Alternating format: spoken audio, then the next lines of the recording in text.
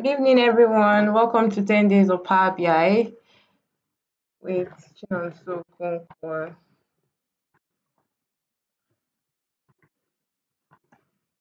Welcome to 10 Days of Power BI.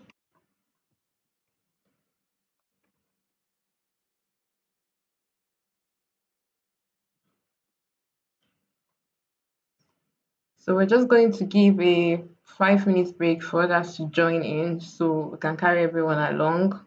So, I'm just going to wait for 5 minutes for more people to join.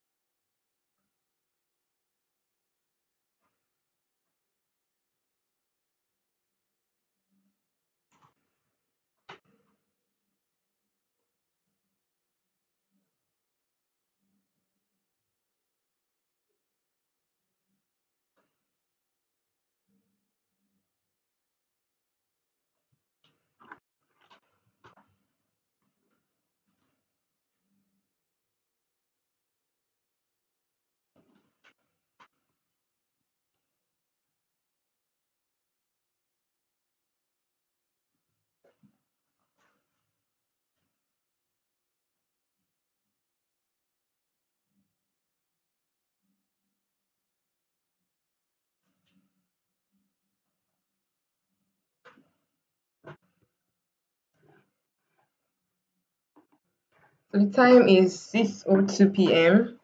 We're just going to wait for 5 more minutes for others to join in and we're going to start. So let's just try to carry everyone along. Apologies.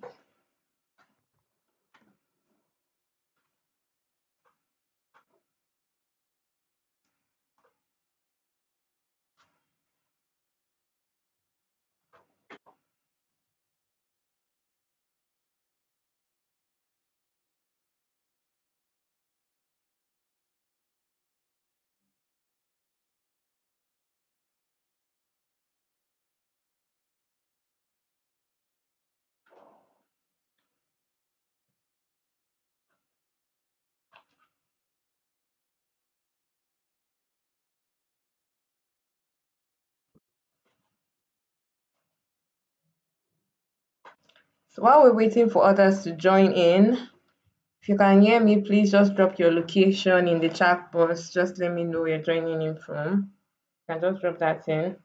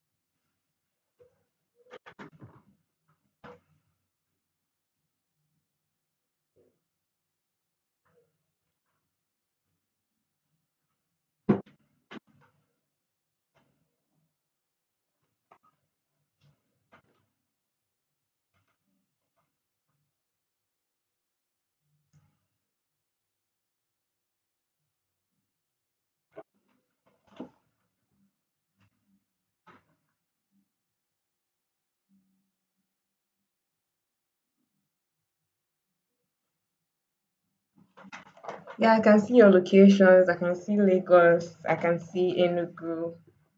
Let's just wait for others to join in. Keep dropping your locations in the chat box. Let's know.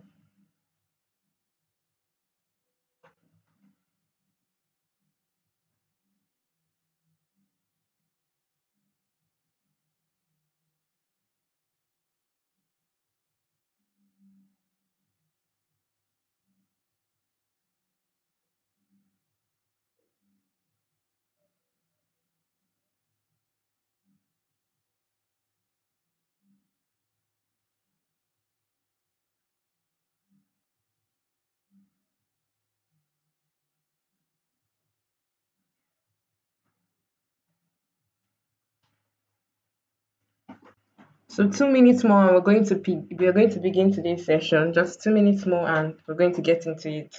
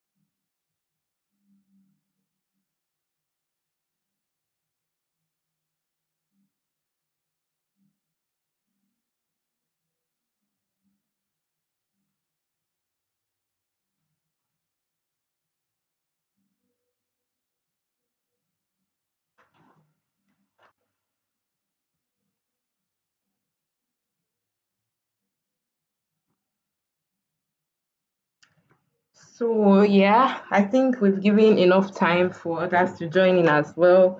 So let's not waste anyone's time. Let's get into today's topic. So welcome to 10 Days of Power BI once again. My name is Chinonso Okonkwo and today is day 4 of 10 Days of Power BI. So today we're going to be picking up from where we left off yesterday. So yesterday we were discussing visualizations in Power BI. So we discussed that visualization in Power BI is basically divided into visuals and elements. So we're only able to handle the visuals part. We talked about the use of donut charts. We talked about a bar chart. We talked about stack bar chart and card visuals and the use of slicers. So today we're going to pick up from yesterday and finish that off before we move into today's agenda. So we're going to start off with elements. So we're going to be discussing elements in Power BI. So basically in Power BI, the elements includes your text box, shapes, and images. So I would start off with the first one, your text box. So text box is just like the name, it just implies a box in which you can type in your text.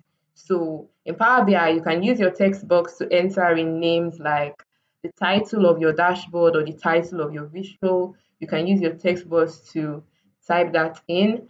And if you have any other information that you want to share in text, let's say you want to be able to explain your visual in text format as well, you can just create a text box and you can do that. So I'm going to be showing you that in Power BI as well. The next element is shapes. So shapes comes in different shape. So basically you have a rectangle, you can create a box shape, you can create a line shape.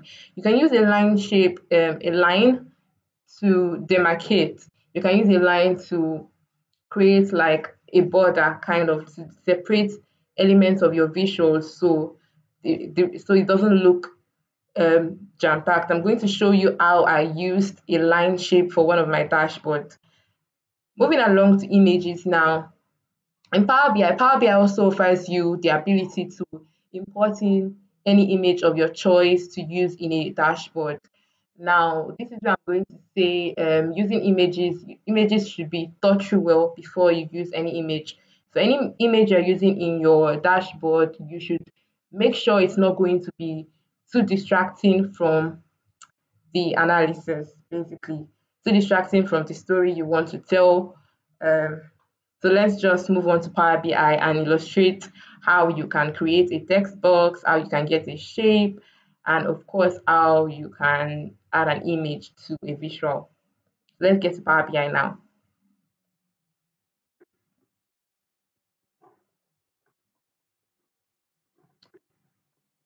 So this is the data set I was working with yesterday for the 10 days of Power BI. This is still the HR data which I created a sort table. And yesterday I had to create a second sort table to explain this yesterday to someone. So I'm just going to start off with explaining how you can create a text box. So usually when you start your dashboard, you might want to just have a title. So once you need a title, you can come to your home tab and you're going to see insert a text box. Or you can come to your insert tab and you should still have that option provided under element. So you can see under element, you have text box, shape, image, and you have buttons as well. So I'm just going to click on a text box and immediately I select that. Let me just go back to home. Immediately I select that, Power BI is going to give me a text box, which is just this here. And this is showing me I can select the font I want and I can increase the font size as well. So I'm just going to make this the title of my visual. Let's just say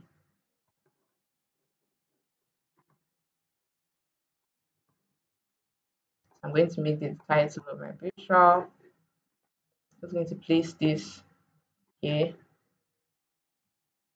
Put this a little bit to the end.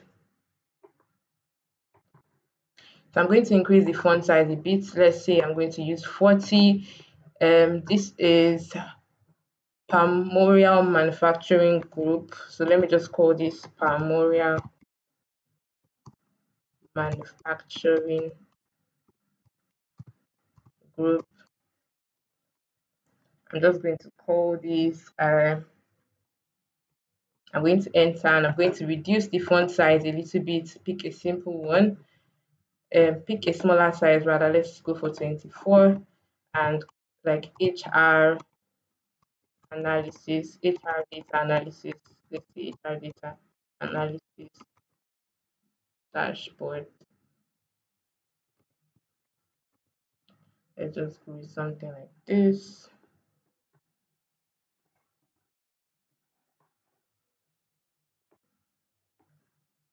So there's something I want to do with this visual. This visual is not clearly showing the background as well. So I would like to change the background of my canvas.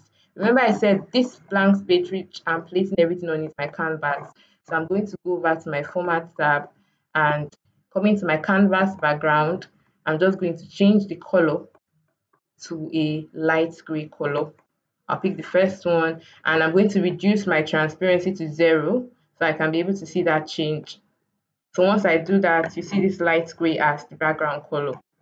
So that's a little bit better for me for now. So I'm just going to leave this.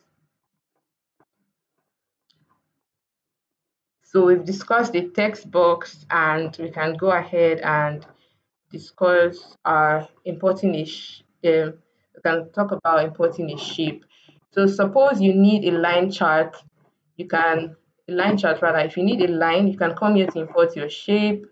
You come to your insert tab, you're going to see shapes.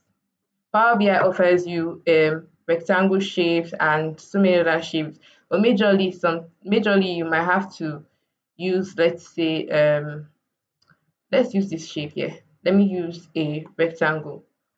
So it comes in this default blue color because this is the theme. So I can change the color to white as well if I want that, and I can reduce the size. So I'm just going to reduce this shape color. I'm just going to place that at my end.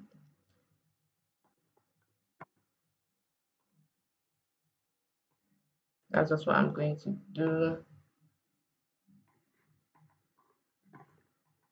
So basically, this is like a rectangle shape. I can change the color so we can see clearly. I don't like this. So I can come over to style where I see color and I change this to a bright white color. You can see that the border is still the color blue, so I can change the border as well. Let's come to the general effects and I'm going to scroll down to where I see my visual border. And I'm going to turn it on so I can select the color and pick. I'm going to pick white. Okay, I still see the color. Style border. Let me just turn this off.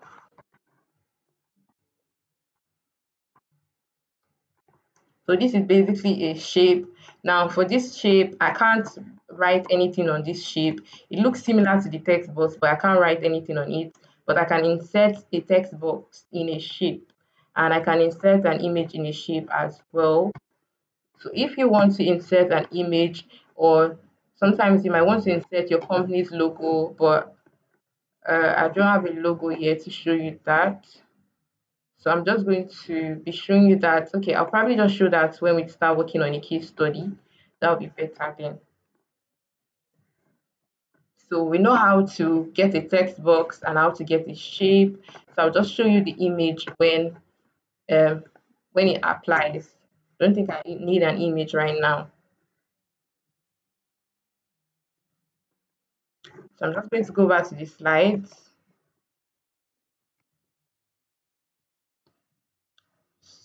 Yeah, so today's agenda, we'll be talking about, so that's the wrap of yesterday's session. We're just supposed to discuss the other elements. Since we discussed visuals, we have to talk about the elements that you can add up with your visuals to make visualizations in Power BI. Now, I want us to discuss about good and bad visuals. Then we'll go on to data modeling and why data modeling matters. We'll move on to facts and dimension tables, and we'll learn how to create a relationship between tables in Power BI. So moving on, see a lot of data visualization online. So what are the best practices for a good data visualization? So the first thing, this is not everything, this is not inclusive of everything as well, but these are just the basics. So you need to make use of an effective visual to tell your story. Making use of an effective visual cannot be overemphasized enough. It helps to tell your story better. Like I always say, if you want to show a seasonal trend or a trend or a time series trend, if you want to show sales by month or sales by the time of the day, it's always best to go with a line chart. A line chart is used for time series data, or you can use an area chart as well. Area chart is just going to show you the magnitude as well. So a line chart or an area chart is good for this kind of visualization. So you want to make sure you pick the right visual. Then after creating your visualizations, you want to make sure you eliminate clutter. Now, basically, what is clutter? Clutter is anything that is not going to add to your analysis or to your data storytelling. It's just there and it tends to end up confusing or tell the story the wrong way. So basically, cluster could be you changing the background of your chart. Instead of using a plain white chart, you decide to use something with a color, let's say maybe red. And this chart, you're supposed to have like a bar chart on it. So imagine you're adding a red color and you're adding a bar chart that you want people to pay attention to the size of the bar chart to tell that, okay, this bar chart, the first chart is showing the top 5 products, the first product is the top selling product, and you have a red background. People are going to be focused on the red background even way much more on your data. So anything that you feel is not going to tell your story, you should just remove this and move on. The next practice is to focus attention. So I think what comes into play in storytelling is focusing attention on what you want your audience to pick out. This is where you use your color or you make use of your size. Now, I could decide to, if I wanted to draw color to size in this particular image, imagine me making this size, giving this size a very bright color. Let's say I give this size a dark blue or a shiny blue color. Immediately I switch to this slide, the first thing you're going to pick out your eyes is going to be this size. Or imagine me deciding to make this size in a bigger font. The first thing you're drawn to is this size. So when you have, let's say you have a very, no, let's say you have a number that you want to tell your stakeholder that, okay, the top selling product is this with sales of about, let's say 4 million. You want to tell them this. You might want to show, you might want to make the product and the number stand out by making it bold or by using a color. Anyone would do, or you can decide to go for both. Now, there's one thing I'll always say: proper alignment and distribution. Now, I'm going to show you what I mean by proper alignment and distribution. I'm going to try to create charts and structure them in the format of a dashboard to show you how alignment and distribution comes into play. So let me go to Power BI and show you what I mean. So I'm going to still be using the HR data to show you that. So moving on to Power BI, I want to create a card visual showing the total employees in the company. So I'm going to make this a little bit smaller in size.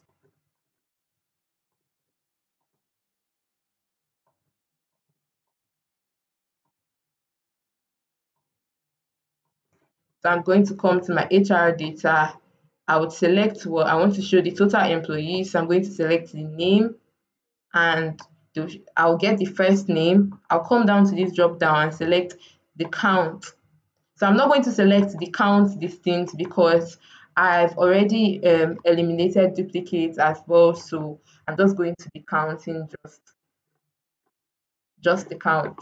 So I can see that the total customers is 943, but this my title is not really descriptive enough.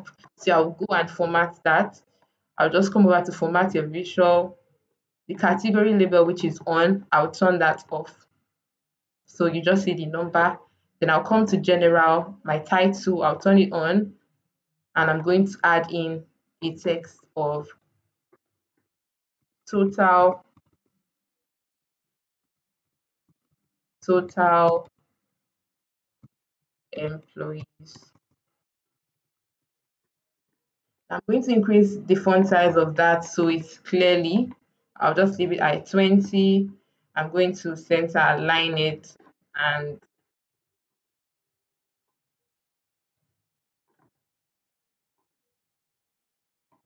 just going to leave it. So my total employees is 943. Let's just get that.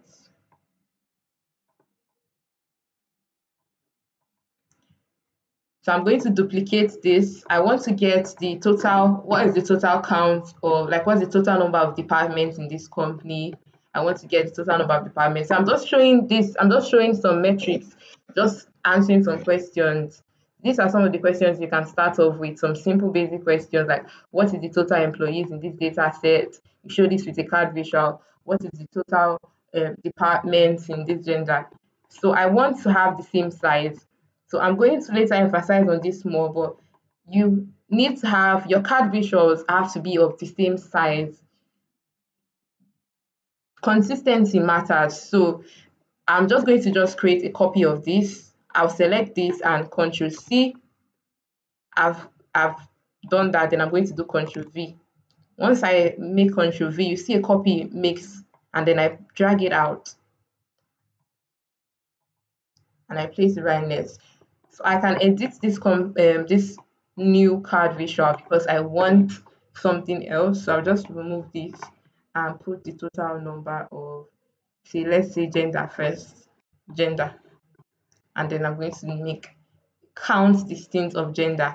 Now I'm making a count distinct of gender because in this data set, more than one, you could come across an employee with male, female, come across another one, male, female. So I want just the distinct count, which is 3, which is female, male, and non-binary. So I'm going to change the title of this as well. Going to general. The title will be changed to what? To the gender. So there are 3 gender or gender type, 3 gender type. Call the gender type.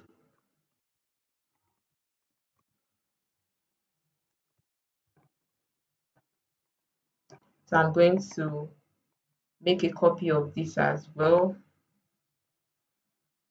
So I'm going to just make 2 copies now. Control C, Control V. Just normal Control C and Control V we do. So I'm going to make another one right now. Control C, Control V. I'm just going to make. So this is where it comes, and I see my canvas doesn't have room for more, and I want to add another card visual and I want to space.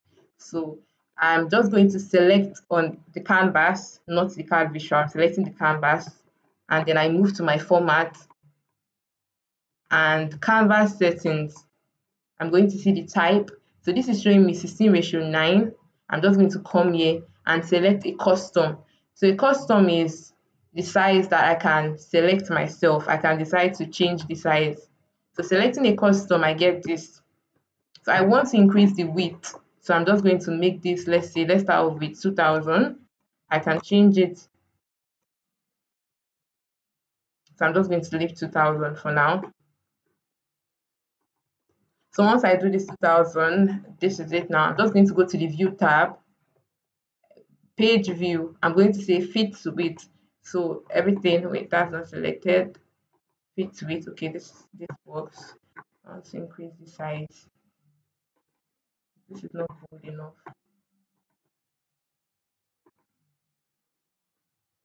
Just going to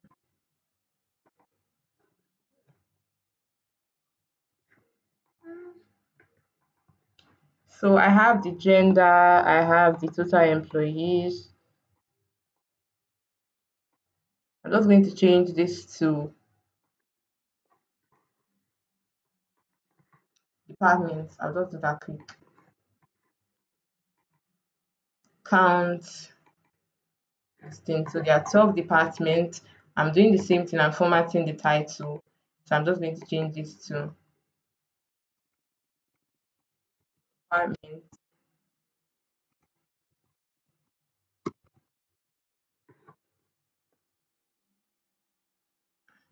So that works. So I want to add, since this is let's say I want to get the average salary. What is the average salary that an employee in this company is going to earn? I want to add that. So the average salary, I'm going to get it by, okay, let's go back to this pane. I'll remove the count of gender, so I have a blank card visual. Select salary, drag and drop. Here, I'm going to select average. So this means the average salary is 73,000 naira, and then this is just like, yes. So I'm just going to do this. So I think the picture is even, let's see if it can be made bold rather than this.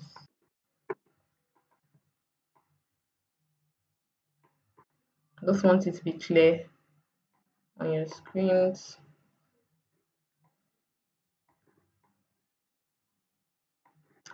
I'm just going to come here to undo this so it all has the same size. I don't want to mess with that. I just did the exact same thing I didn't want to do.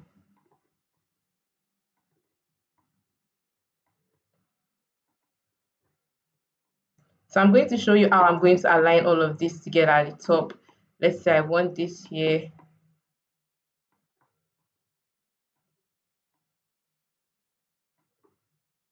You can even see Power BI giving me a red line to try to help me arrange this data, arrange the card visuals, I mean, up on the top. So I'm going to select this, holding on my shift key. I'll select the gender, select the department, select the gender type, and coming to format. Under align, you see so many options. You can align to the left, align to the center, right, top, middle. So I'm going to align to the top because I want everything on the same level ground. So I'm just going to click align to the top. And once I do that, this gender type moves up. So say I want everything to be equally distributed. I'm going to come to same align under the format. When I select everything, now choose distribute horizontally, and there will be there'll be the same number of like space between all my visuals. Now I think this visual size is a little bigger than the first one, so I'm just going to come here to general properties 226 250. So I can come here and change that 226. I can make this 250 if that's what I want.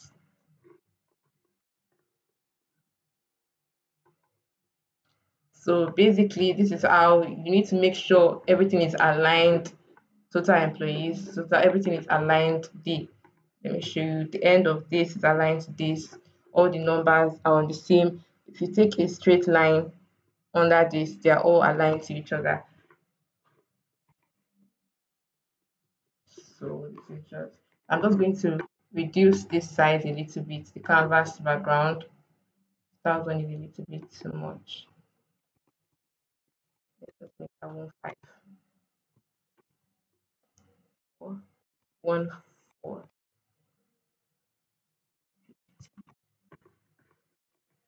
So this is better, this is clear enough. So I want to edit. Okay, so this is clear enough. So we have 3 questions we are going to answer from this data. We're just starting off trying to answer questions with this data. We have a question asking us, what is the gender distribution in the organization? So to show the distribution in percentages, we want to show the gender distribution. We want to show how many male, female, and non-binary do we have. I'm just going to select a donut chart, and I want to increase my canvas. I want to increase the height of this. It's not, so this is what I'll increase to, let's say 2000, so that I can place this appropriately.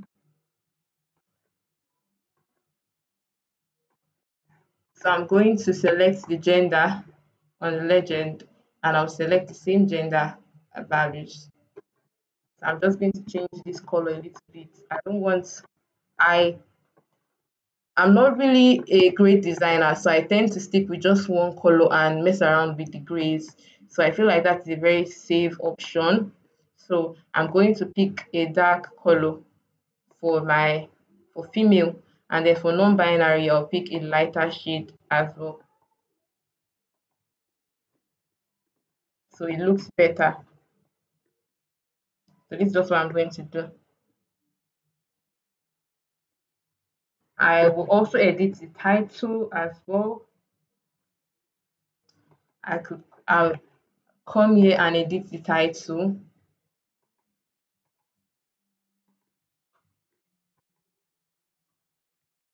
to gender distribution,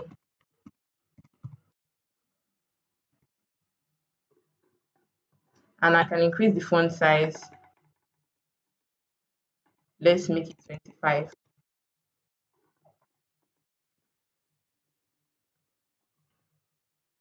The placement of your my what they call this, my legend, the placement of, okay, I noticed that my data labels are a little bit small in size, so they are barely readable. So I can go ahead to increase that under my detail labels. So this is on, so I'll come here. I'm going to scroll down. I'm going to see values. I'm seeing a font size of 9. I'll decrease this to, let's say, 15. And I think that's visible enough. Or I could go for a 20. I want it to be very clear. So I go for a 20.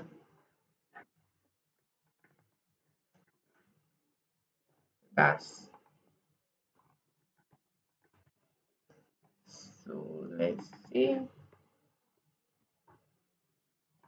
So the next question I'll try to answer, I'm trying to answer, this is how you start out with just answering the most basic questions before you move on to advanced questions. So next question is distill this to regions and departments. So this is the gender distribution of the whole employee. Like this is the gender distribution without filtering to a particular location, without saying what is the gender distribution of employees in Abuja. So I the question is to distill this. So I'm going to go ahead and create a slicer. So I want to use this shape here. I want to give it a curve. Now to curve. So I'll come to the style. No, I'll come to shape rather. Come to shape, and I'm going to increase the rounded corners to, let's say, 18, and it's a little rounded, and I think this is good enough for this. So I leave it like this. So I'm going to insert slicers. So to insert a slicer, I'll go to my insert tab, and I'm going to go to my visualizations rather to slicer. Now, I earlier discussed that slicers come in list or drop down. You can decide how you want it to be.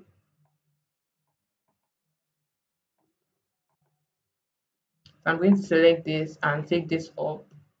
I want to place my slicer in this shape. I want it inside the shape. I'm just going to make the shape a little bit wider, just a little bit. I can increase my slicer as well. So I was asked to distill this to regions and departments. So I'm just going to bring my regions, which is the location. So my slicer pops up here with the location. I'm going to give it like, let's say, a dark background, because when I tap on this, it doesn't seem to have any feel. So I'll just go back to the slicer and give it like a dark background. So I'm coming to generals. Okay, so I'm being asked to zoom in. So I think, so I'm working on this shape right now. So this is the slicer right here. And I selected the slicer because I don't like, there's no background here. So I'm selecting it to add a dark background, not a background, rather a border. I just want to add a border to it. I want to define the shape. So I'm adding a border. So I'm coming to general, effects, and I'm going to see a visual border. I'll turn it on, and the color is, what's the color? The color is dark. I'm going to look at it. I think this works, so I'm going to leave the dark color. So this slicer is a list. I can come here to decide to change it to a drop down. This is a drop down now. A drop down is just I choose to drop it down and pick. But I want it to be a list just for now. So I can decide to bring this slicer to the front. So it's always on the shape, so it doesn't get lost. So to bring this slicer to the front of the shape, I'll select the slicer. So you can see selected now. Then I'll go to my format. I'll see bring forward. So I'll just select bring forward or bring to front. Let's just say bring to front. So this is it. So I'm going to duplicate this, Control C, and paste that, Control V. So I have a copy of this. So I want to create another for department. So I'm going to place that underneath it. So instead of location, I would remove location and place department. Okay, where did that go? Place department. So I have departments here. I'm just going to drag this down. So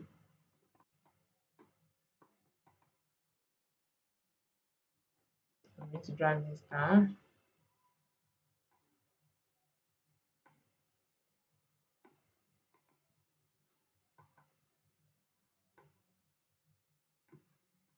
Mm. Mm. List. So this is a little bit longer, so I'm going to make this. So I'll increase the length of my shape. Okay, I'm going to zoom out now a little bit so you can see that.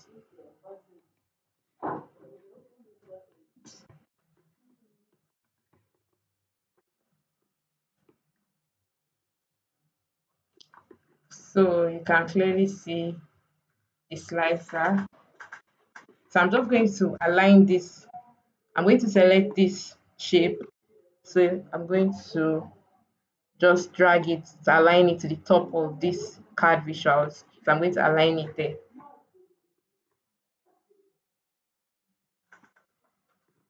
So I can take this a little bit up and take this a little bit up as well. Okay. So you notice that I told you slicers are used to filter through. So if I select a particular location, my pie chart is automatically going to change the value. So let me show you the values we have. We have 49.2% for males. So when I select Abuja, we have 47.45% males in Abuja location. So that's just what sliders do. So if the audience wants to interact with it, want to know, okay, what is the gender distribution based in a particular department, say legal department, they will just be able to filter easily. So I'm going to modify this pie chart. I'm going to just, I don't want the values as 4 point something. I just want it to be rounded off so it's readable. So I'm going to come to format a visual, detail labels. Then I'm going to see label content. Okay. Then the values under. When I see the values, I'll see value decimal places. So I would come to reduce it 0. Percentage decimal places should be 0.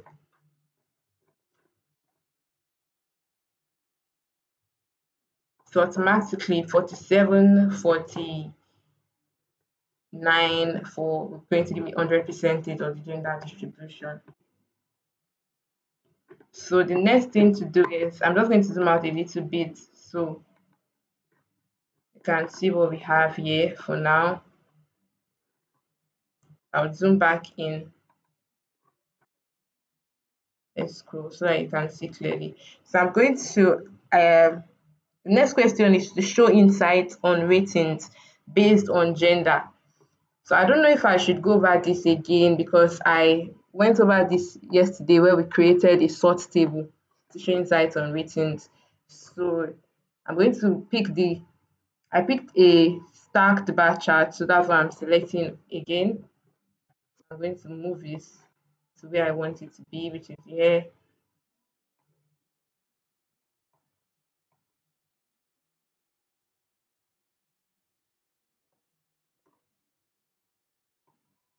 Let me just create it. I'm going to figure out where I place it later on.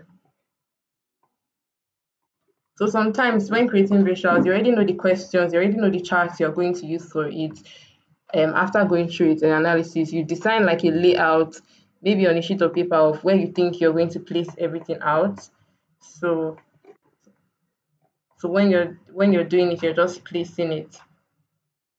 So right now I'm going to create a stack bar chart showing the ratings based on gender. So I want to see the gender and distribution of the ratings. So I'll pick gender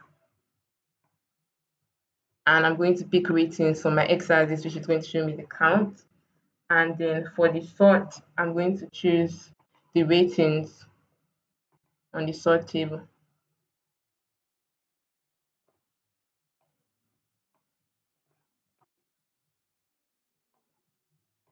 So I'm going to change the colors as well. I'm going to come to my format, my visual, come to my bars where I see colors. So the first one, which is not rated, I'll change the color to a deep blue.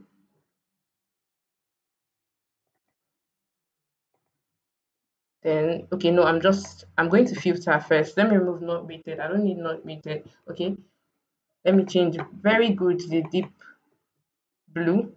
Good is a lighter shade of blue. This is like a diverging palette. Average, I'm just going to choose this. Poor, I'm going to choose a red color. Very poor, I'm going to choose darker shade of red. Let's see. So I want to remove let's say I just want to show the gender by ratings. I don't want to show where ratings were not given, not rated. So I'm just going to come over to filters pane and I want to filter what I want to filter the ratings. So I'll just select the ratings. So I'm selecting the drop down of ratings and I'm going to select all, but I'll unselect not rated. I don't want not rated. So once I do that, automatically my ratings not rated. So I'm going to show the data labels. Going to format your visual data labels. I'll turn that on. So I'm also going to increase the size because it's small and not clearly visible. So I'll come to the values and increase the size to, I think I increase the other to 20. So I'll just stick to the 20 for everything. And I'll change the color to a dark black.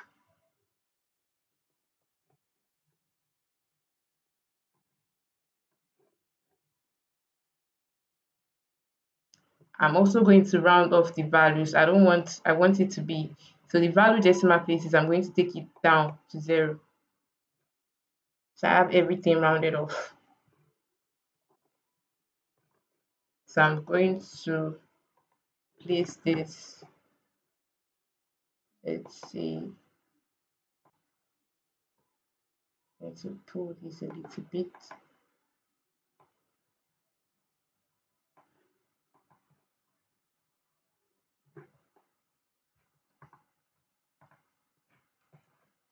So I am going to, so I've answered the question of the gender distribution. Let me zoom in.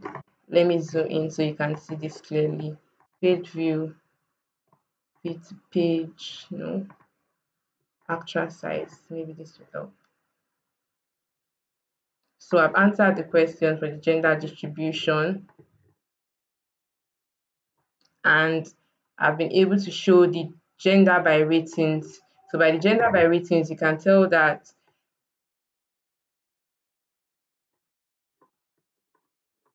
male were rated least in a very good category, and female were rated least in the. This is going to show what I'm saying correctly. Let me just zoom out.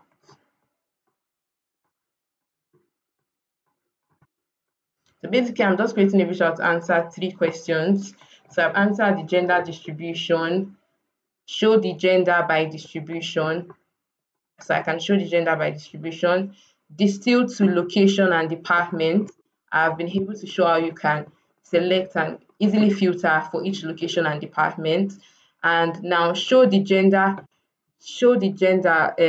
ratings by gender. I've shown this. So the last question is what is the average salary for each gender? So to show the average salary for each gender, my go-to chart will be a bar chart because gender is a categorical variable. So I would go to a bar chart. I'm going to just select, let me just select a standard bar or column chart. So I'm going to move it. Look at where it's going to. So this is this. I'm going to move it.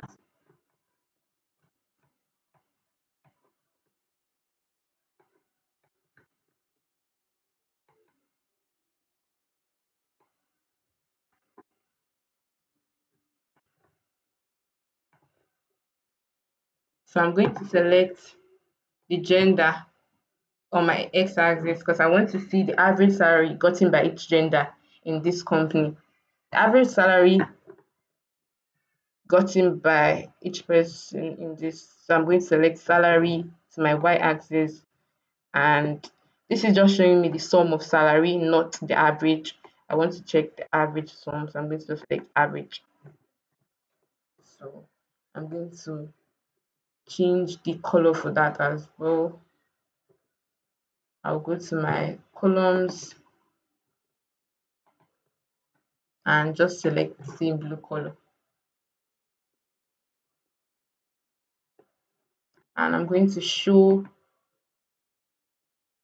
coming to general or visual rather, we're going to go to our data labels. We want to see the numbers, we want to know. We don't just want to use the y-axis, we want the numbers. So you can stick with just the y, or you might want to add the numbers if you want. So I'm going to turn off the y labels. 20 font size, the font size 20 for this label. I'm going to stick with that as well here. So I'm just going to select the values and I'll make the font size 20 as well.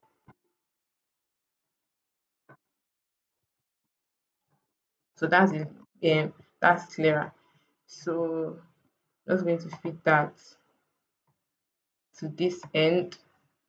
I'm going to drag this chart and align that. So Power BI automatically provides this alignment, like this red line you see, it's automatically trying to align it automatically. So I'm going to zoom out a little bit.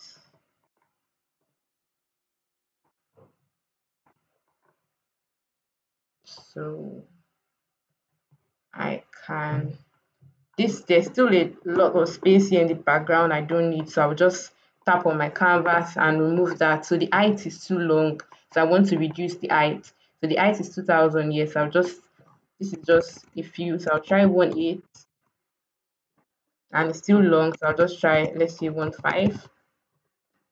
1.5 is that, let's try 1.4 then. So I'm just going to set it for 1.450, and I don't know why I added here. Okay.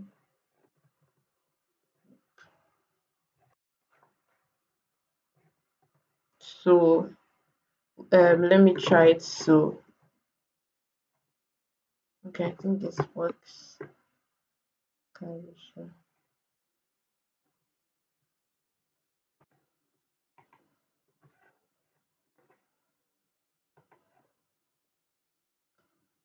Okay, okay. There's one thing we notice when we zoom in. Let me just try to zoom in and show you something. So zooming in, I see that my labels are clearly visible, but my legend is not visible enough. So I have to increase the font size of this. So I'm going to increase the font size of my label. So coming to canvas settings, no, not canvas settings, sorry. I have to select this chart and come to detail labels.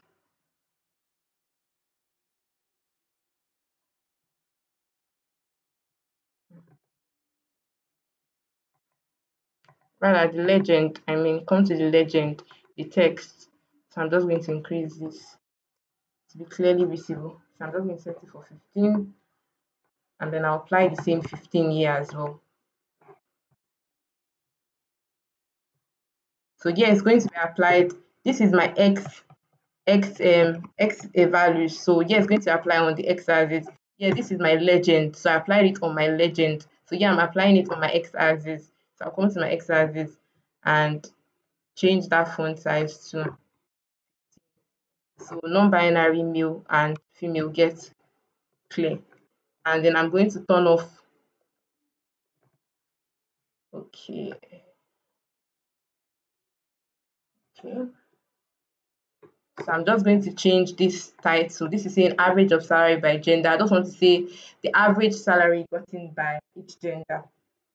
So, so I can go to my general title, just the same thing I've been doing, and change it to, select this, A, average salary by gender type.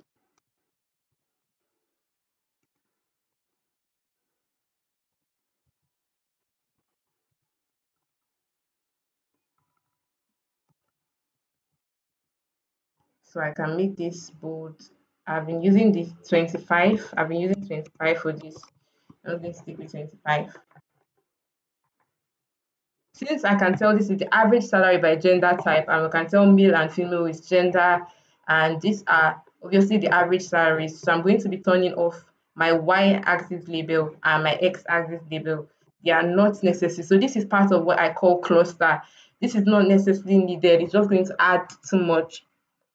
If your title is already descriptive enough, you don't necessarily need this. So I'm just going to go to my formatting my visual. Under the x-axis, I'll turn off the title. Then I'll repeat the same for the y. I'll turn off the title.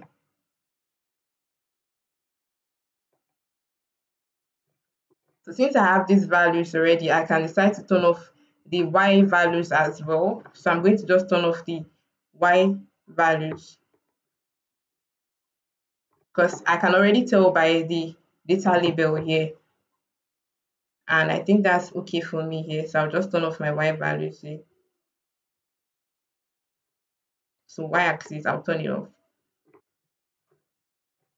So I'm just going to make, why am I moving this?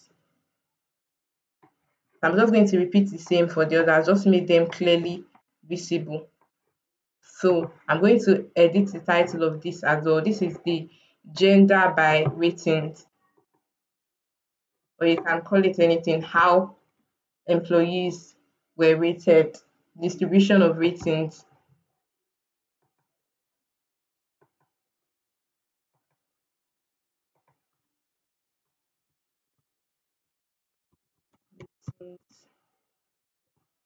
So just a rating by the gender type.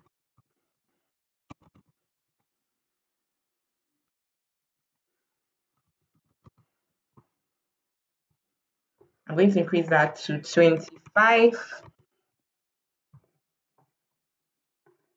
And this is my legend. My legend is looking small, so I'll just increase my legend as well.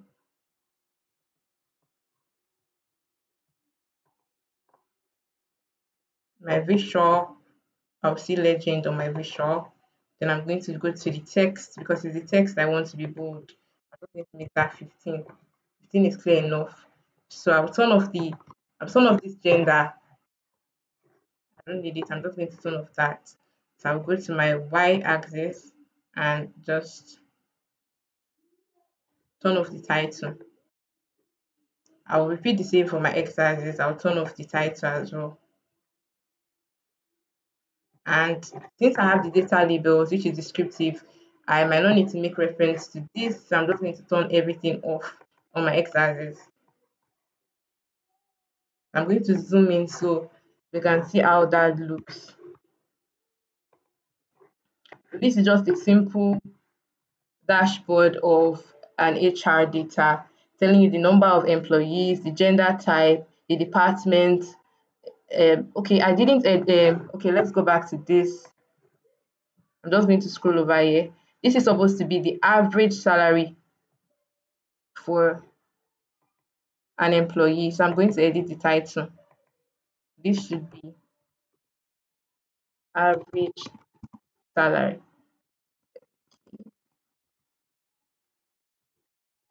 Average salary.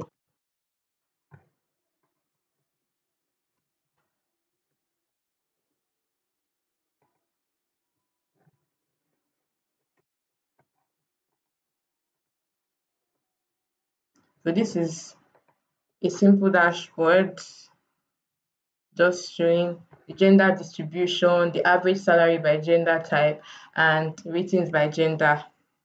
So this, okay, I didn't turn this count of ratings. I need to turn it off. I don't need that. So I'll turn off my X title. Look at it here on. I'll turn it off. So I'm going to align the edge of this with this here. I'm just going to align this. So I'm going to drag it. So it's going to align with that. That's perfect. So we can be able to notice Power BI offers you interactiveness. If I click on this mail, everything automatically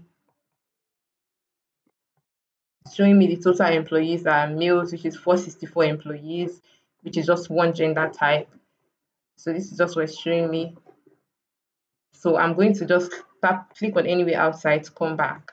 So I can decide to filter here, selecting anything. Okay, I don't want to move this.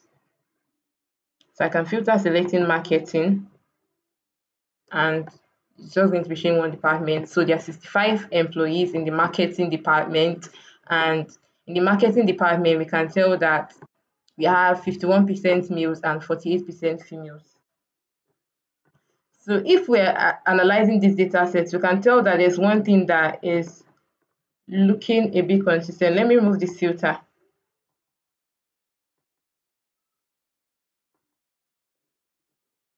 The average salary gotten by non-binary is 79K. The average salary gotten by male is $75,000 and female is $72,000. So you can see that there seems to be a gender gap or a gender pay gap in this data. So the further analysis can be done on this to identify the gender pay gap, between genders in this manufacturing company. So this is just a simple this is just a simple dashboard. Now I can go ahead to publish that. So once you have your dashboard, you might want to, okay, there are lots of pages in this. There are lots of pages in this which I created earlier from yesterday's class when we were talking about matrix. I'm just going to close this. I don't want to publish everything. I'm going to have it closed that I don't need.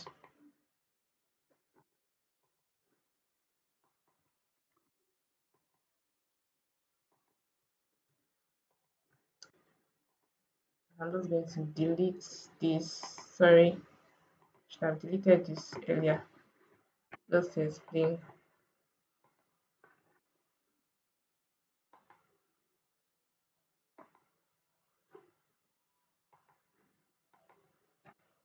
So I'm just deleting all of this.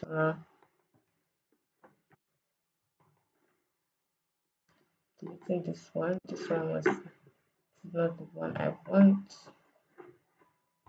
I'm going to delete this.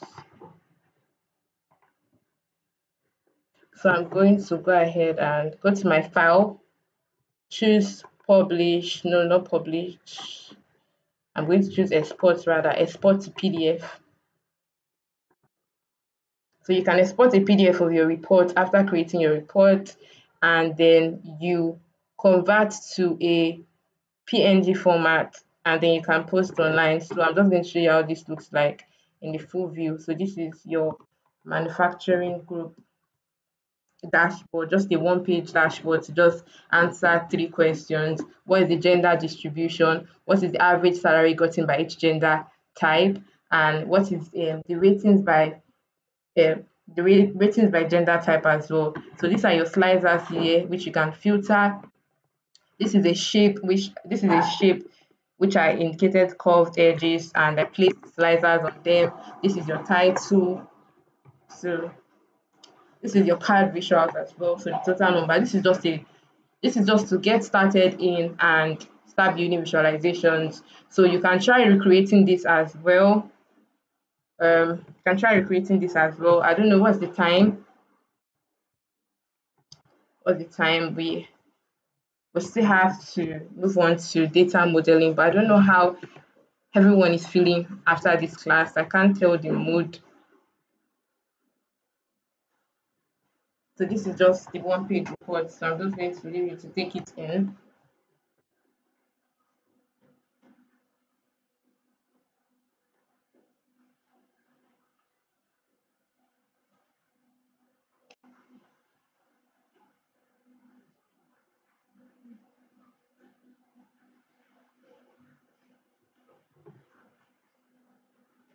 So I'm just okay. So the time is 7:03. So I'm just going to see if there's. Let's just take one or two questions, and then I'm going to move on. So let me just take one or two questions.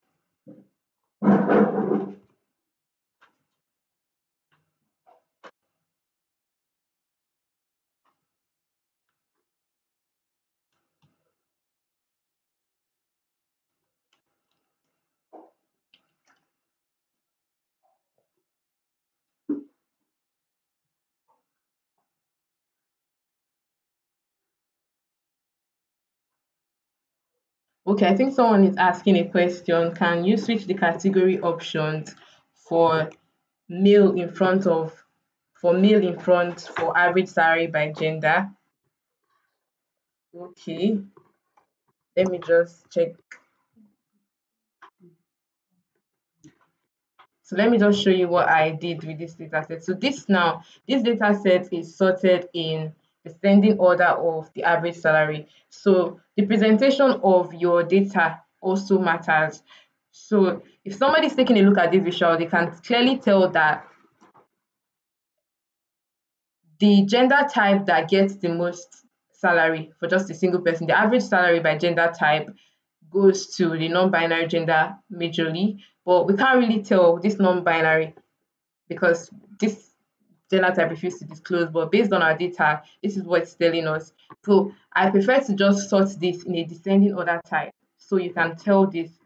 Remember, I told you this gender is a categorical variable, a nominal categorical variable. It is not ordinal. It does not have inherent ordering. So when it comes to variables that do not have inherent ordering, you choose to sort them in ascending order or descending order. If it was something that had to do with, like, let's say um a year type of data, or like look at this, or like ratings. Now ratings have an order to them, like you rate from 1 to 5, like rate 1 for, let's say, just average. So that's why I try to sort this in that order. So for this average salary by gender, I will not be sorting male to come first. You're going to have to sort this by descending order.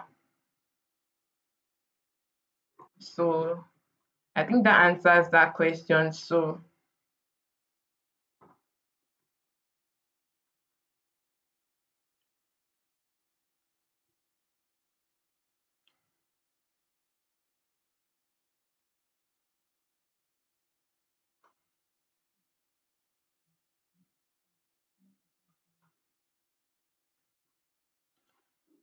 Okay, Lekon, you asked the question. if it's possible to do data cleaning on Power BI for a routine data that will be updating periodically on the source file. So when you actually when you use Power Query to clean your data on Power BI, it doesn't affect your source file. So I don't think that is possible. I'm just going to add to that. Power BI doesn't, when you get the data in through Power BI, it's almost like Power BI is creating a copy of that data in Power BI. So if you're going to update your data in the Excel workbook, it's not going to automatically update in Power BI as well. So I think if you connect to if you make a live connection, this is this is when we talk about this is about getting data into Power BI. So next setting when you have data coming in, when you have data updating regularly. So once you connect to that, if the as the data updates, you're just going to refresh. You're going to see where you can have a refresh. You refresh the data. So this is your data when you getting your data in from OneDrive. So I don't have much knowledge in that, but if you check on YouTube, you should be able to see something to help you with that. So this is just for locally importing a data set. So this is so basically if you have a data in Excel sheet and you update it, it's not going to reflect in your data table here in Power BI, except you want to go ahead and import that new data. I hope that clarifies your question. So the page is, let me ask this question. How can you export? Okay, someone is asking, how can you export it and not lose the interactiveness of the dashboard? So this is where you publish. So you can publish your report to the Power BI service. So I explained that a typical workflow in Power BI starts off with you creating a report in the Power BI desktop, and then you come here. You're going to see this publish, which I almost made a mistake before. You're going to just see this publish, and then you publish to web. But to publish to web, you need to be signed in. You can see I'm not signed in yet. So I need to sign in and publish the web. Or if I try to publish the web, they're going to ask me to publish the web. They're probably going to give me okay, let me just save my changes. Let's see. Okay. Enter your email address. So I would have to sign to the web. So you're going to get your reports, to retain the interactiveness of your reports, you're going to publish to your Power BI web, you're going to publish to the web, then you go on Google Chrome, open your Power BI service. Once your Power BI service is opened, you can generate an embed code. Basically, what an embed code is going to do is going to let you be able to post this dashboard on a website. And once you do this, I don't think I have this here, but I posted one of my dashboard on a website, but it's not here. It's on it's on my laptop that got this in. So I'm just so if I had that, I would have been able to show you that. So I posted one which can clearly show you the interactiveness.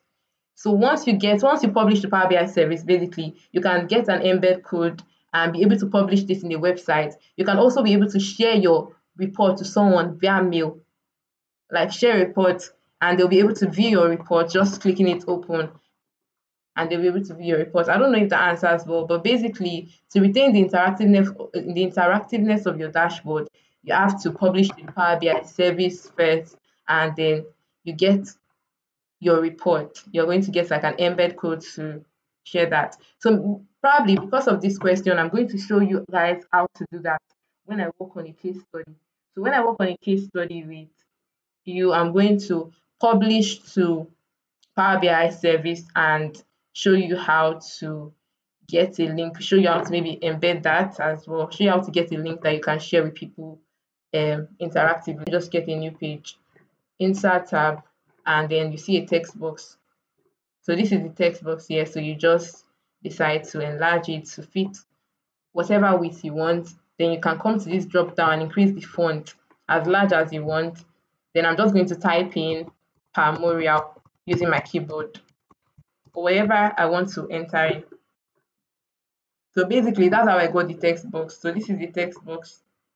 So I can make it big, I can make it like this is just the text box. So I went to the insert tab and I inserted a text box, which is under elements, which is what we started discussing today. I'm just going to remove this and delete this.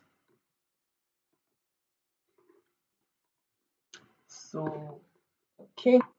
I think there is another question saying, is it a must to delete some of the pages before posting the dashboard? Now, what I did earlier starting out was basically kind of like, should I call it exploratory analysis? So basically, when you start off answering questions, you might start off at the beginner, you don't know where to start off from. You might start off just answering simple questions, just getting a feel of your data set. So once you're doing this, you're creating different reports. And why I created several pages was because I wanted it to be clear the other day. I wanted it to be clear so everybody could see it clearly, so I could zoom in. So that's why I was creating each visual on a new page.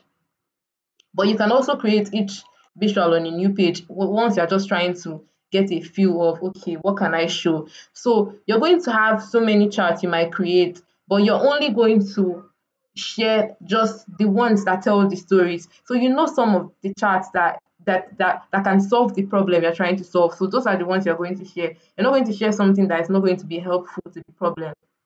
If you're talking about A, you're just going to discuss about A. You're not going to say something else.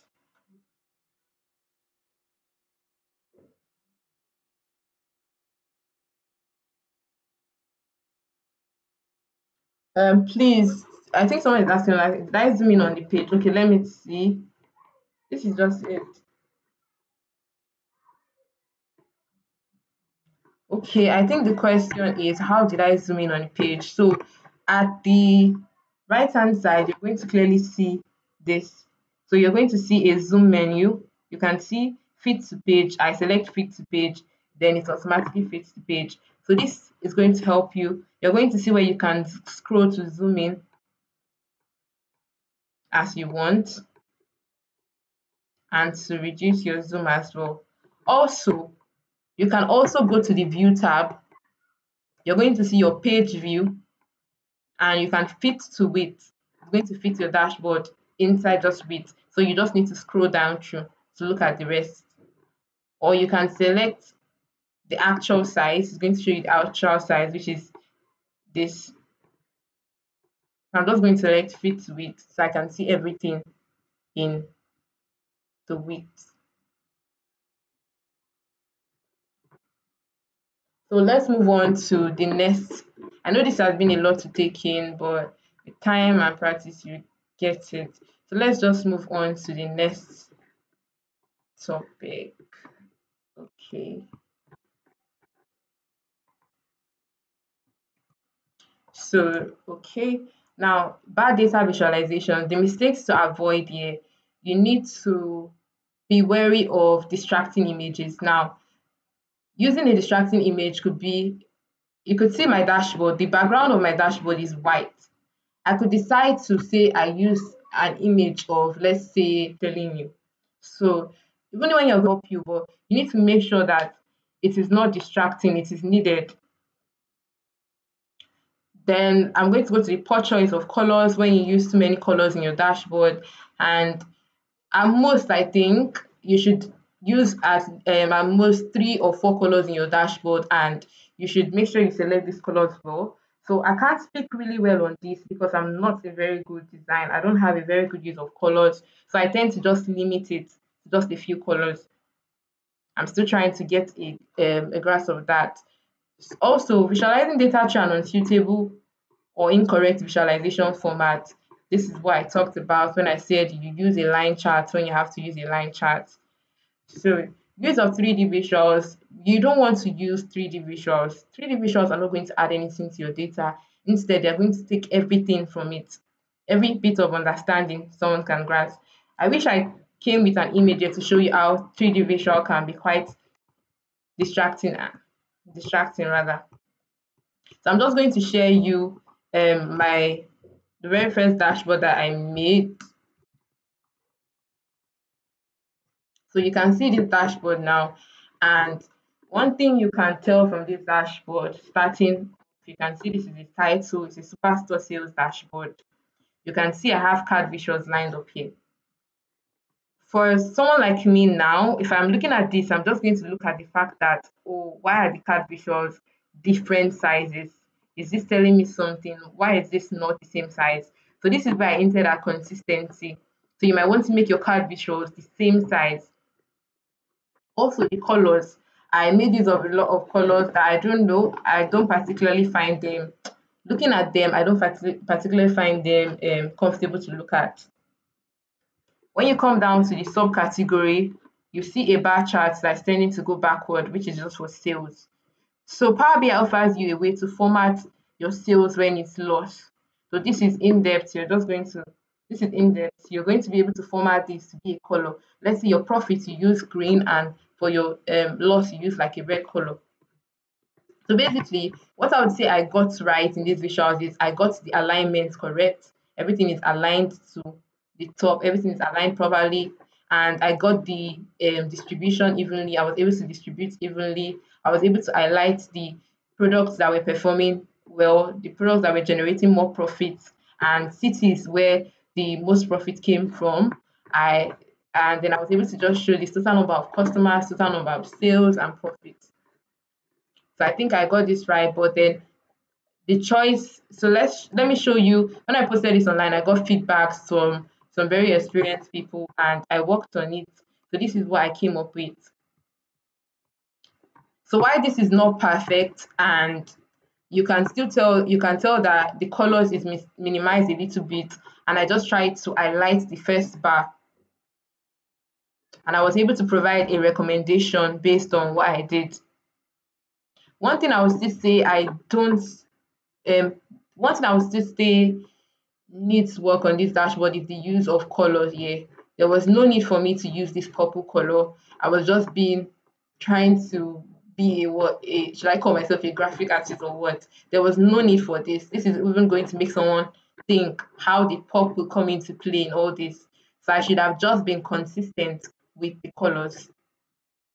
Also, one thing I think I took notes from the corrections was I replaced these card visuals were aligned here, and I just decided to place them on top. So I don't know what is the. I think you can place your card visuals at the side or on top, but I prefer mine on top right now. The only thing I would advise is to make this color a bit consistent all through.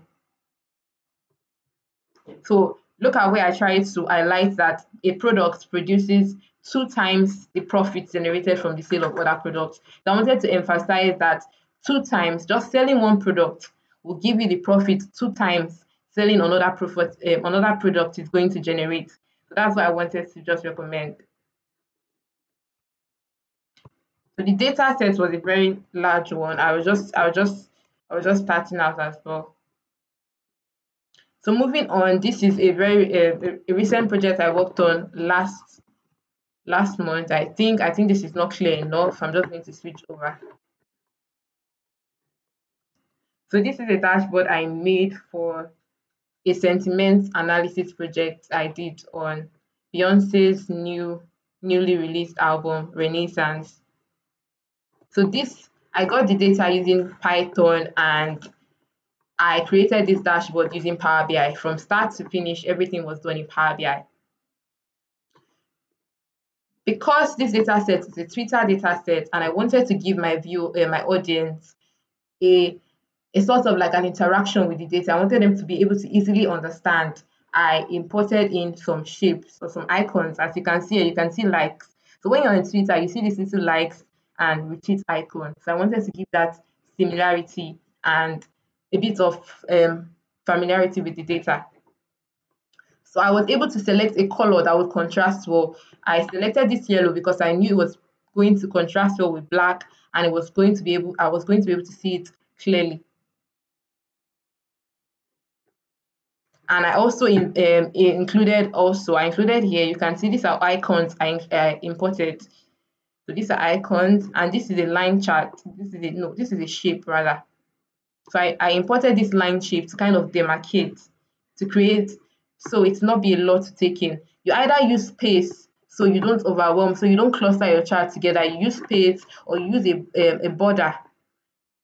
So I was going for a nice view, so I just used this line chart to demarcate. And when I wanted to show the tweets by time, I had to sort that. I don't know if I can zoom in a little bit. I don't think I had to sort that in from 12 a.m. to 11 p.m. I had to sort that in the right time. Time starts from 12 a.m. to 11 p.m. So I sorted that out right. So this was just a simple. So what I was going for an album cover initially, but I had so many insights I wanted to show. So it ended up being a very long album cover. It was supposed to just be a short album cover and just small. So it doesn't really pass across. But I was going for an album cover with a disc popping out. So that was it. I was going for. I didn't really get it though. So these are just text box I indicated here, and then I reduce the font size of the text box based on the table of my data. In my table of data, I add vocals with more to it, then lyrics, then production, and the rest. So I'm just showing you a bit of data of what Power BI can do. So if you understand how to use Power BI, you can create you can create visuals using Power BI. You don't need to necessarily go to another software. You can be able to use Power BI as well. Now this also is a slide that you can use it to filter the date by the date as well. So this was where I was trying to emphasize using color. So I wanted them to know the most popular track. So for this dashboard, what I was going for was I wanted to know what time the album performed well, and I wanted to know the most popular track. So as Beyonce as an artist, you might want to know, okay, from my album that I released, what tracks do my fans on Twitter, what tracks do they really love the most? So I wanted to know that, and I wanted to know where her fans came from majorly. So I think that's I think we've discussed that enough. Let's move on to I think we've discussed visualizations. So let me just move on.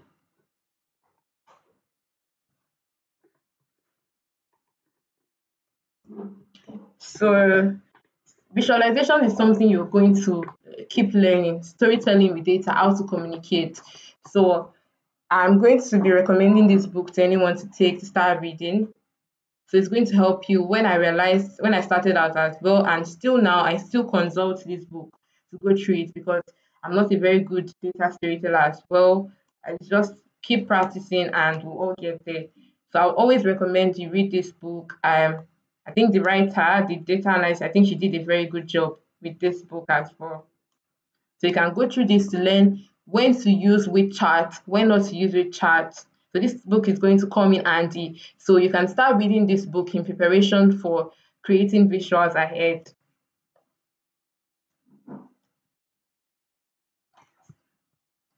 So let's head off to today's topic of the day. Uh, no, today's topic was actually visualizations and a little bit of data modeling. So let's just head into data modeling now. We've been hearing data modeling, data modeling. Data modeling is, in the most basic term, data modeling is just creating relationships between two tables. Data modeling is the process of organizing the different data your business collects by establishing relationships between each data table. Let me see if I can get this.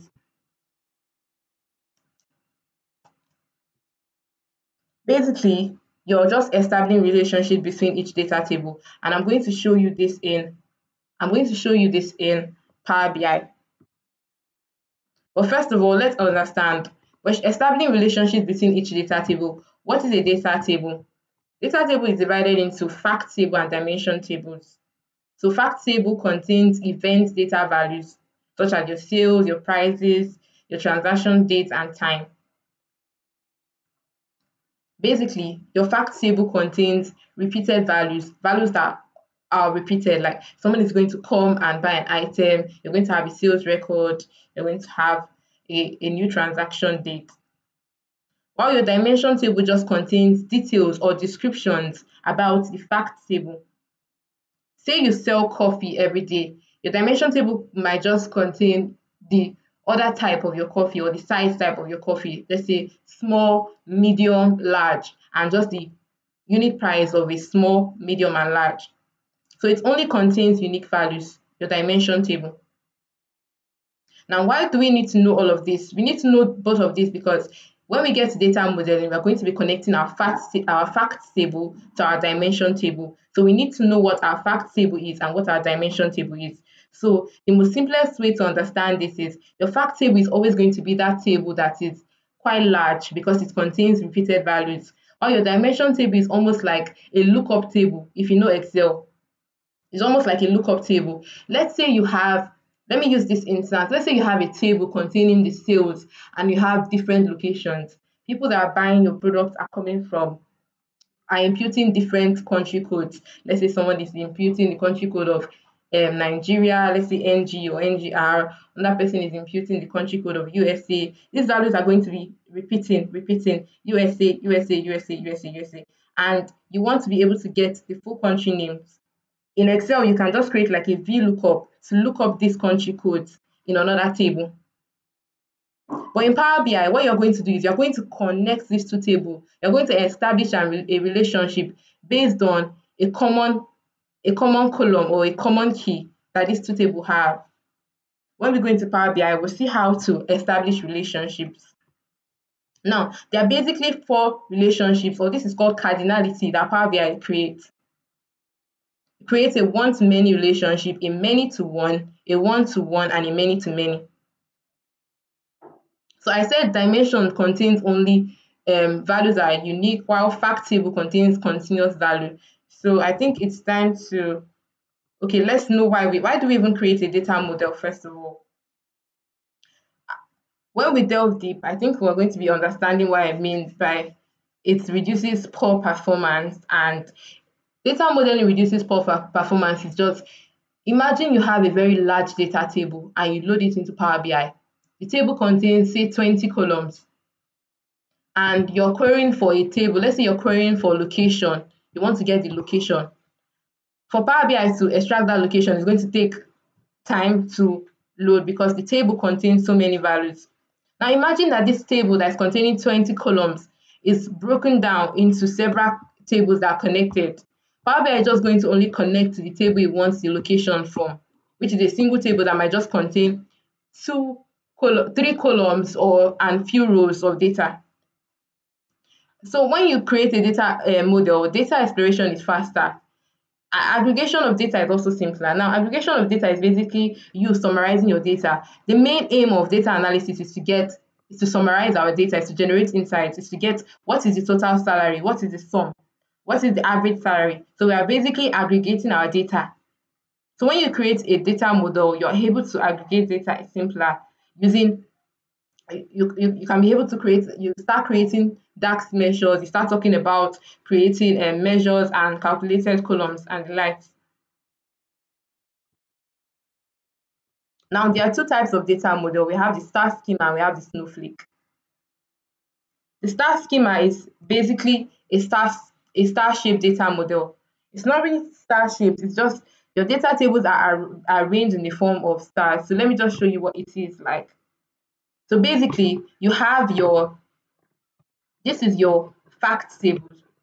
Now, I said your fact is the table that contains what? It contains repeated values.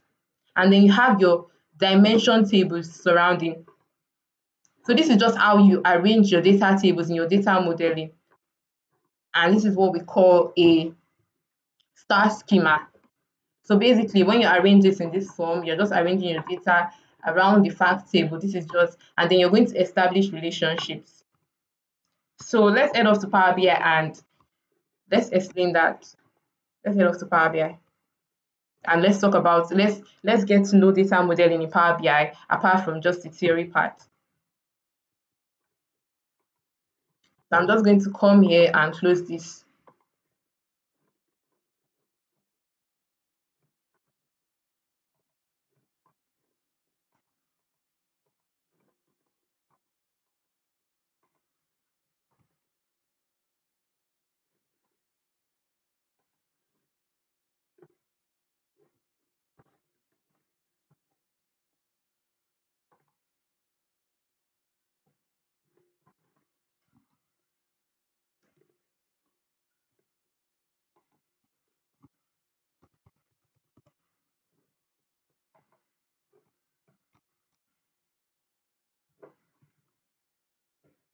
I'm going to wait for that to open, and then I'm going to just show you how you create a data model. So I'm going to go to my file. Okay, I'll close the little pop-up box. So I'm just using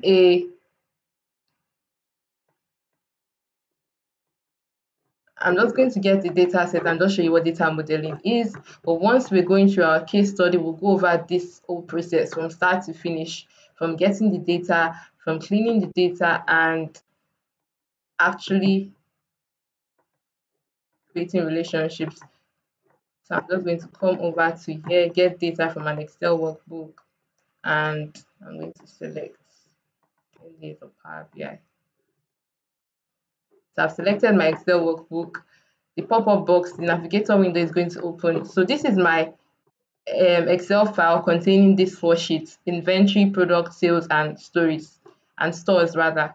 So I'm just going to select all of these tables because I want all of these tables in my data. And I'm just going to load it. I'm not transforming today because I'm just trying to show you what data modeling is about. I'm going to click on load. So a typical workflow will be getting your data in, transforming your data using Power Query, then modeling your data in the model view. So you want to do that. So once we start our case study, we're going to go through the typical workflow. But since we already have an idea about data cleaning, we'll just go on to, so the data set is loading in.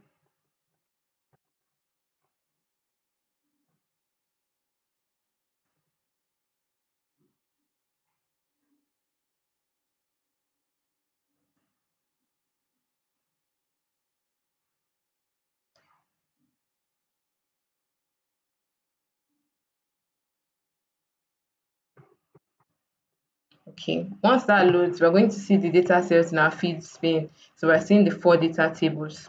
Now I said Power BI offers three views, and I'm going to go to the data model. Once I go here, I'm going to see tables, my tables here. So I'm just going to reduce this zoom size a little bit so we can see everything.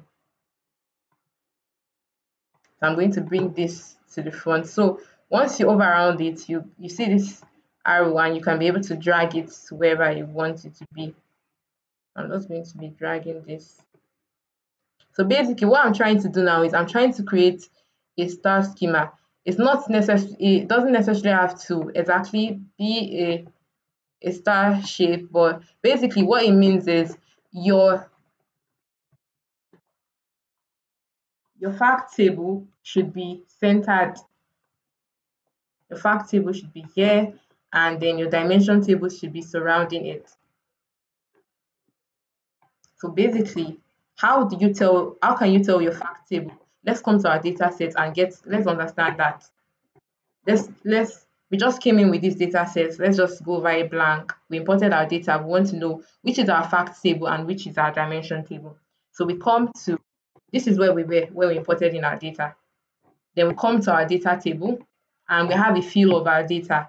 So we're looking at the inventory data now. So we can see the store ID, the product ID, and the stock on hand.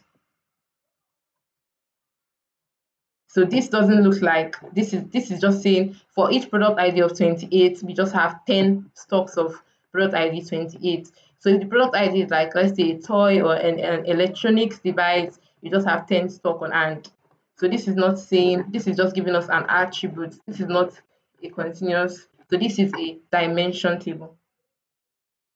So I'm going to move to the next, which is product. So for our products as well, we can see a product name, we can see a product category. But is any of this telling us about events that happened? Any of this telling us that, okay, sales happened? This is not telling us, giving us an event data. So this is still a dimension table and not a fact table.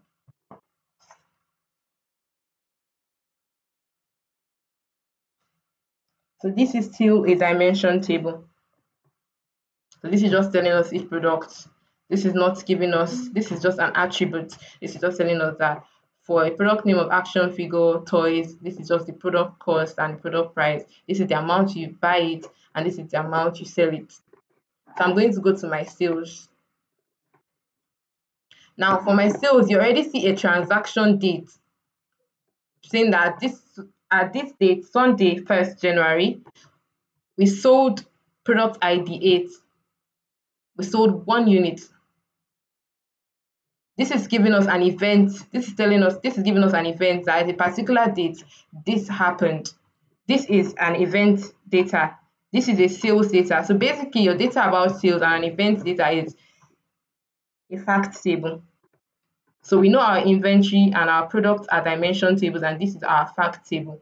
We come to the stores, we get a feel of the store. So this is just telling us the day our store was opened and attributes of the store. The store was opened this day, the store location is this, the store city is this.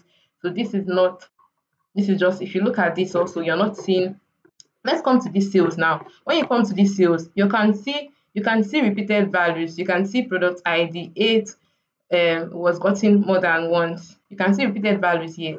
When you come to these stores, you can't see repeated values. You're only seeing Maven Toys 1, Maven Toys, whatever this is 2. So these are not repeated values. So repeated values, which is sales, are your fact table. And non-repeated values, which are unique values, are your dimension tables.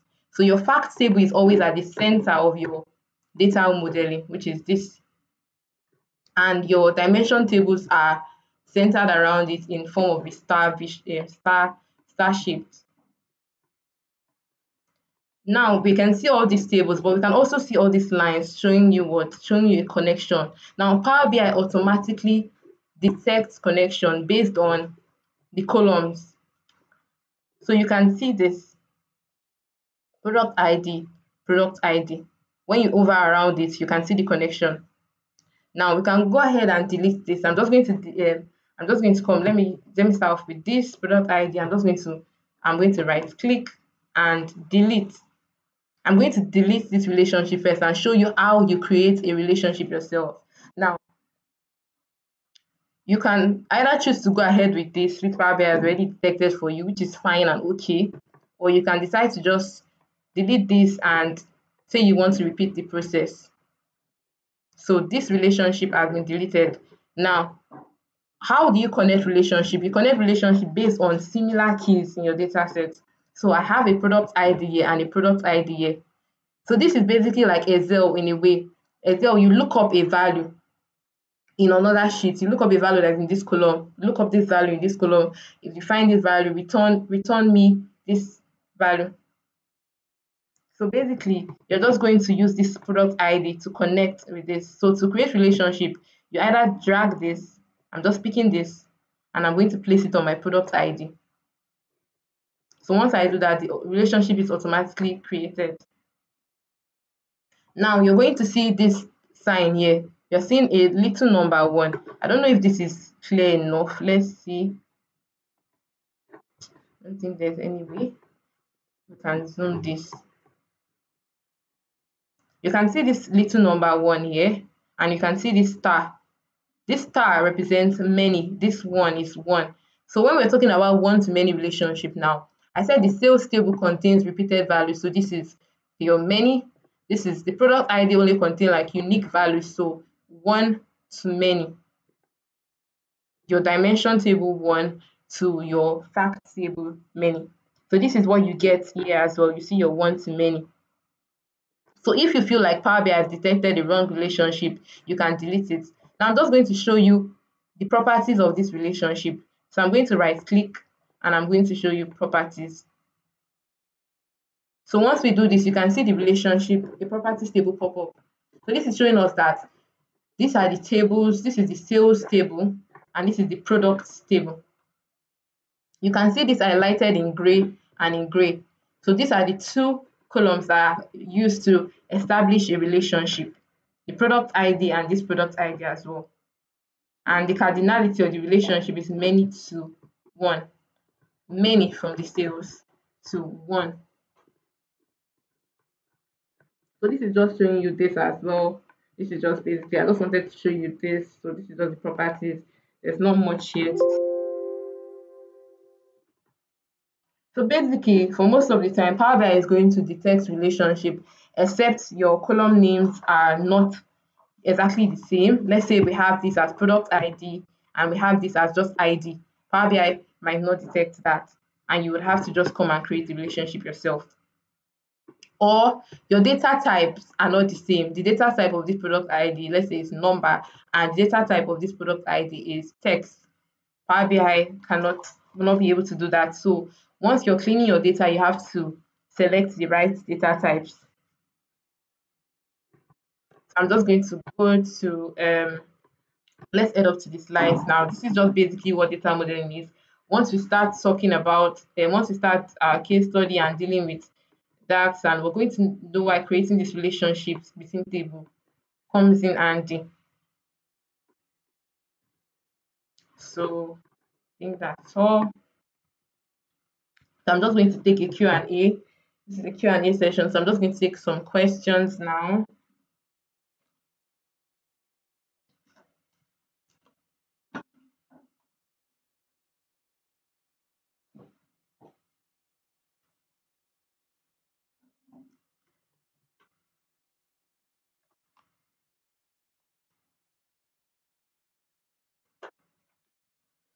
Okay, so guys, if you have any questions, now is the time to drop them in the chat box. So I'm seeing from the comment section as well that you're requesting for a day break. So initially we're going to start working on the case study from tomorrow. So she would go through our own case study, just show you how to do a case study, and then we'll give you one that will enable you and that you can add to your portfolio as well. So maybe we'll put out a poll in the Telegram group to know if a day break, but we're trying to cover a lot in that 10 days. So I don't know if that day break will be possible, but we'll look into it. So if you have any questions, you can just ask. We have about 15 minutes left before the end of this class, so we can just answer the questions. Okay. So the HR data was already shared earlier. This data set that I used to create this data modeling relationship is the data set of the case study that I'm going to work on. So I'm just trying to show you an intro to what data modeling is. But once I start working on that case study, I'm going to go through everything from the top, from getting data from the workbook to cleaning it to modeling to starting to start to analyze and start creating visuals. So I'm not going to be sharing this case study yet. We're going to go over that from top to end. I'm not going to go over this. I'm not going to be sharing this for now. But you can work on the HR data set and practice your data visualization skills and go over reading the book to get familiar. So even though this is a 10 days, it's still better you learn. So we are going to definitely consider um, discussion in the chat box about taking a day off to assimilate everything because everybody needs break. But you know, be firewood. So just we're going to consider that as well and see if we can include that if we're going to just take a day off to assimilate everything and to practice on all that we've been teaching so that can catch up as well. So if you have any other questions, just drop in the chat box so I can answer that and we can all move on with our other daily activities.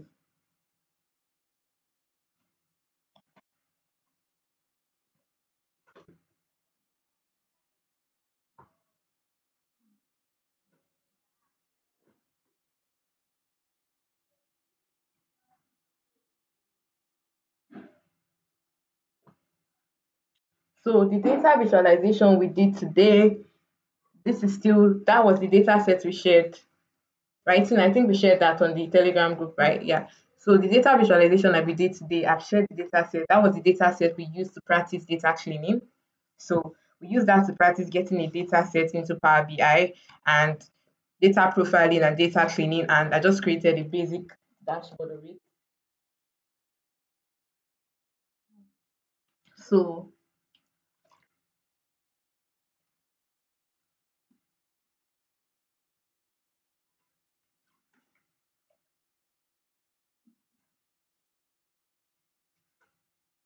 so I think that's all for today. I think that's all for today, right?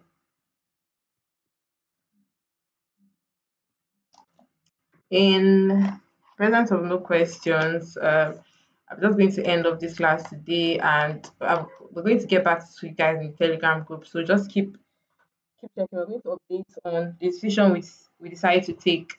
We're taking a break of 1 day. So thank you for joining us today. Thank you for participating in 10 days of Power BI Day 4.